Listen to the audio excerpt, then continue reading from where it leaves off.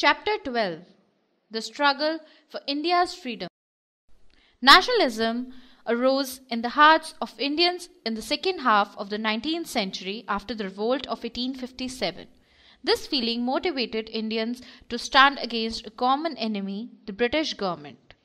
In December 1885, the Indian National Congress was born, and under the leadership of this organization, Indians fought a long and courageous struggle for independence which was finally won on 15th August 1947.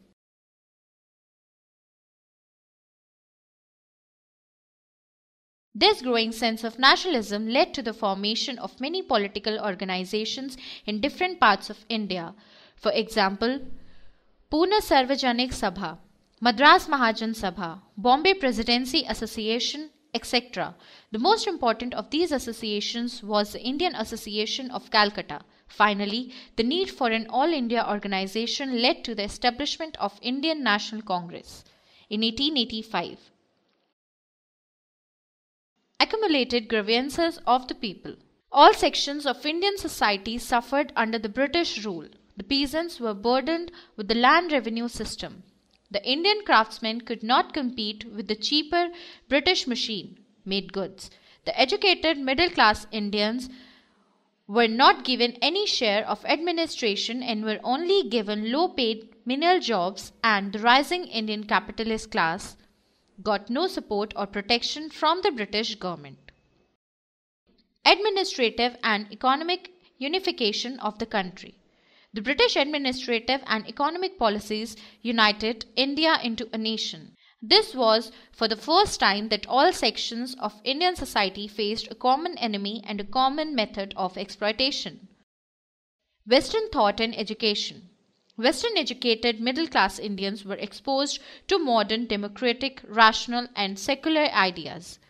The educated Indians were inspired by the ideas from French and American Revolution, and they wanted to emulate these revolutionary ideas of liberty and freedom. Racial arrogance of the British. The British practiced racial discrimination against the Indians. Indians were not allowed to enter into the European clubs and not even permitted to share in the same compartment in a train with the European passengers.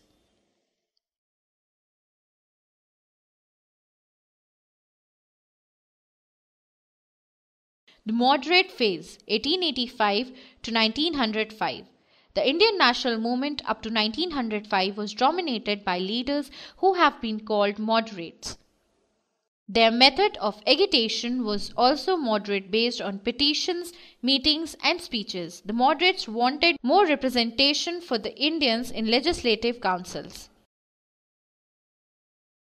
Some of the moderate leaders were Surendranath Banerjee, Firoz Shah Mehta, Gopal Krishna Gokhale, Dadabhai Naoroji, Mahadev Govind Ranade. Rise of radicals and militant nationalism, 1905 to 1915. Leaders like Bal Gangadhar Tilak, Lala Lajpat Rai, Bipin Chandra Pal and Aurobindo Ghosh wanted the Indians to be self-reliant and to develop self-respect in themselves. They deeply hated the British rule and declared that Swaraj was their goal. Tilak raised the powerful slogan, "Freedom is my birthright and I shall have it." As their demands were much more radical as compared to the moderates, they were called the extremists. Partition of Bengal.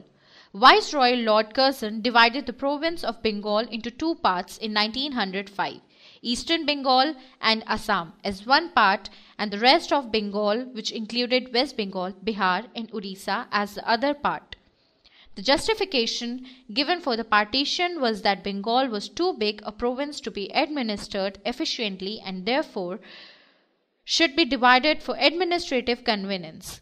However, the actual political motive was to crush the rising wave of nationalism in Bengal and to play the policy of divide and rule by separating the Hindus and the Muslims. Swadeshi and Boycott Movement. To challenge the partition of Bengal, Swadeshi and Boycott Movement were launched. Swadeshi, or the use of Indian goods, and the boycott of British goods became the main feature of this movement. Finally, in 1911, the British government cancelled the partition of Bengal and decided to reunite Western and Eastern Bengal and to create a new province comprising of Bihar and Orissa. Rising of revolutionaries. There were groups who did not believe in the peaceful methods of the Congress. These were revolutionaries active in Bengal, Maharashtra, Punjab, and Tamil Nadu wanted to throw out the British physically. In 1908, Khudiram Bose and Prafulla Chakki, two young men, threw a bomb at a carriage near Kakori, which they thought was occupied by King's Ford, the unpopular judge at Muzaffarpur. While Prafulla Chakki shot himself dead, Khudiram was tried and hanged. Formation of Muslim League, 1906. In order to weaken the Indian national movement, the British had started playing a game of divide and rule to separate the Hindus and the Muslims. This led to the formation of Muslim League in 1906. The League showed its separatist tendencies when it supported the partition of Bengal and also started requesting the British to give the Muslims a separate electorate. Surat Split, 1907. The difference in the policies and methods of the moderates and extremists finally led to a split between the two in the Surat session of the Indian National Congress in 1907. The Congress remained under the control of the moderates while the extremists were excluded.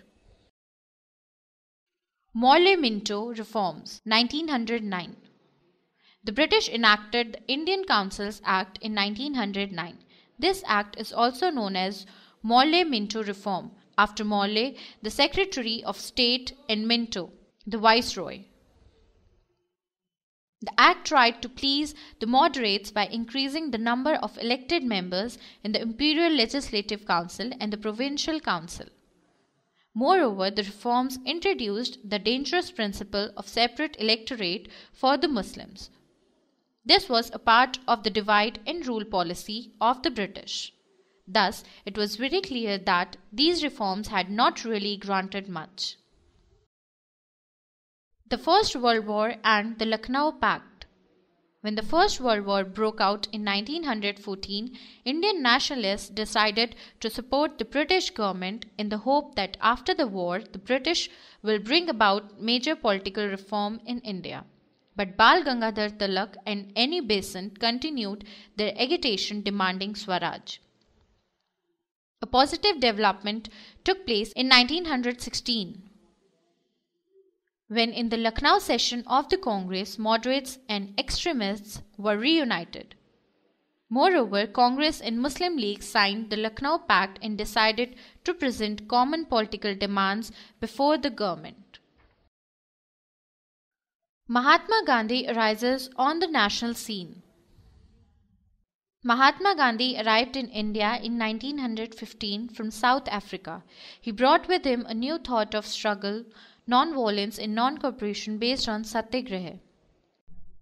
The Rowlatt Satyagraha. In March 1919, the British government in India passed the Rowlatt Act, which allowed the government to arrest and imprison any person without any trial or conviction by the court.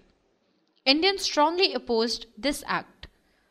This was the first nationwide Satyagraha led by Mahatma Gandhi. There were hartals, strikes, processions and demonstrations all over the country. It was during this time that one of the worst political crimes, the infamous Jallianwala Bagh massacre, took place. A Satyagrahi will always be truthful and peaceful, but at the same time he would never submit to what he considered wrong. A true Satyagrahi will be fearless. He would never bow down before evil. The military commander of Amritsar, General Dyer, fired at a large unarmed crowd who had gathered at Jallianwala Bagh to protest against the arrest of the local leaders. General Dyer and his men blocked the single exit of the ground and killed the crowd mercilessly. This incident stirred the entire nation and unveiled the brutal face of British imperialism.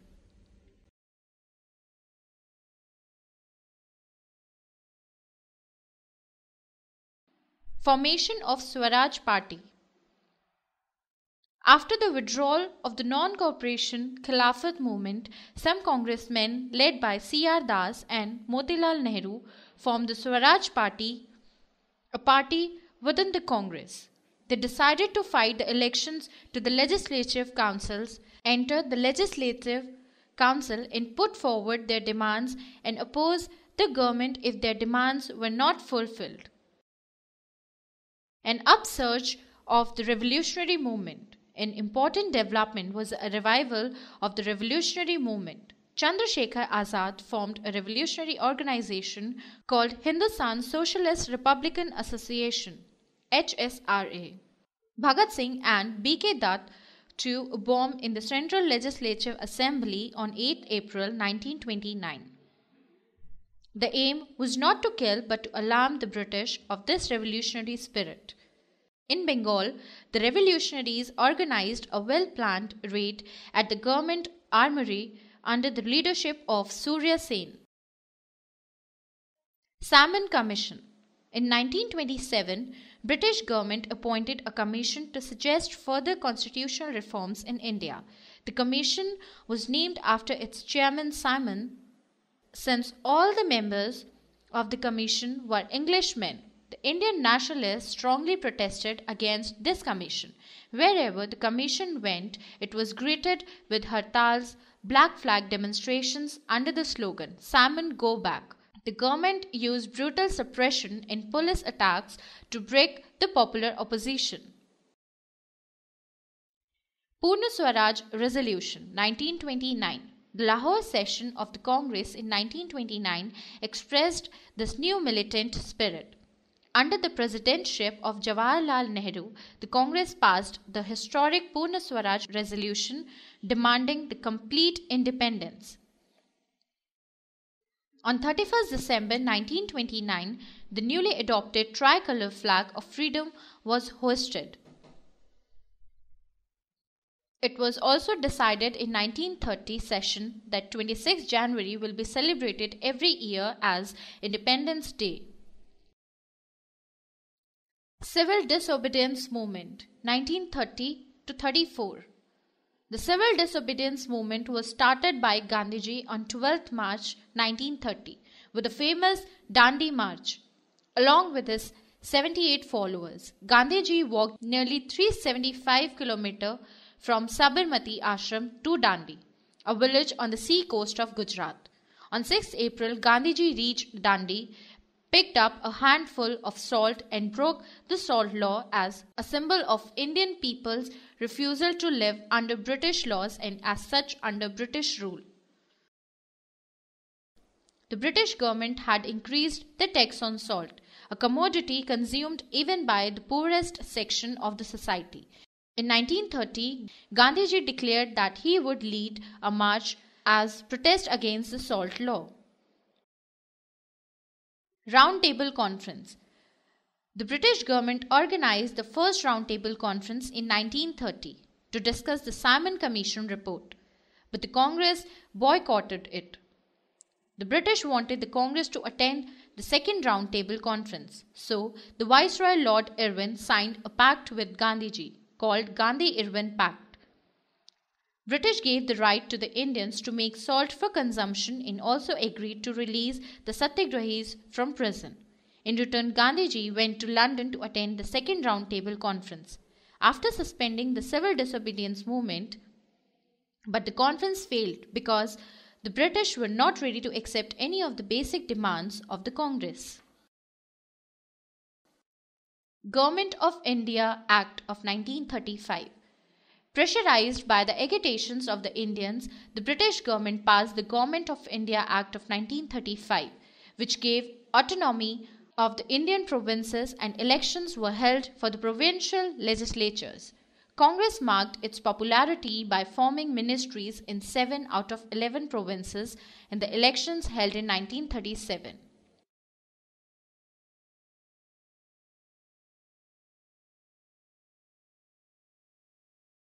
Resignation of Congress ministries.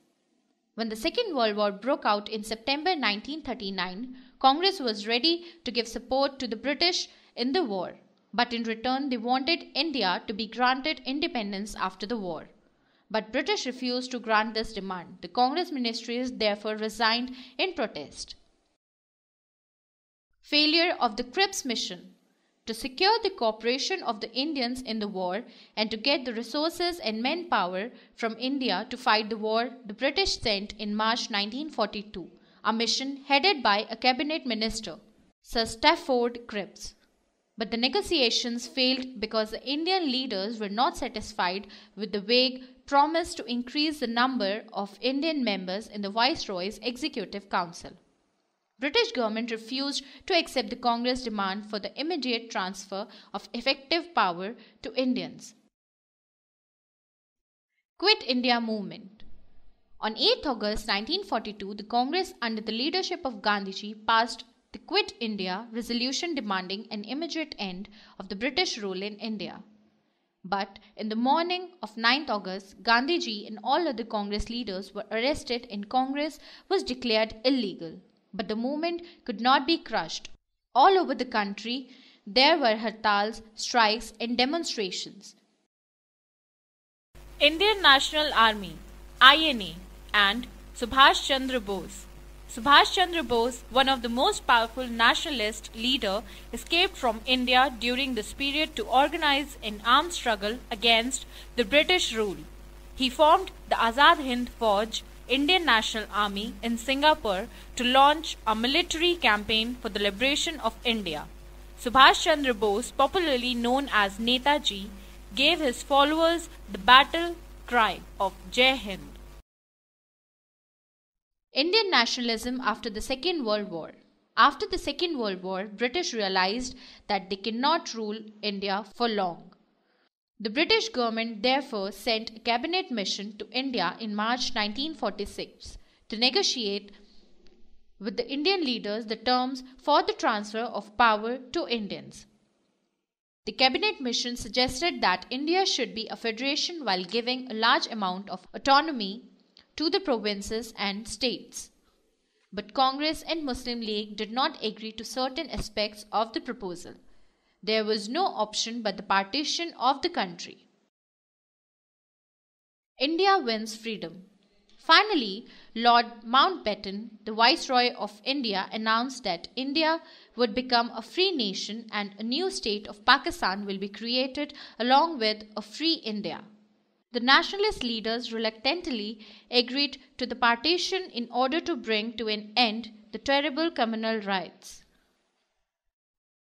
On 15th August 1947, India celebrated its first day of freedom, but the sense of joy was mixed with pain and sadness of partition.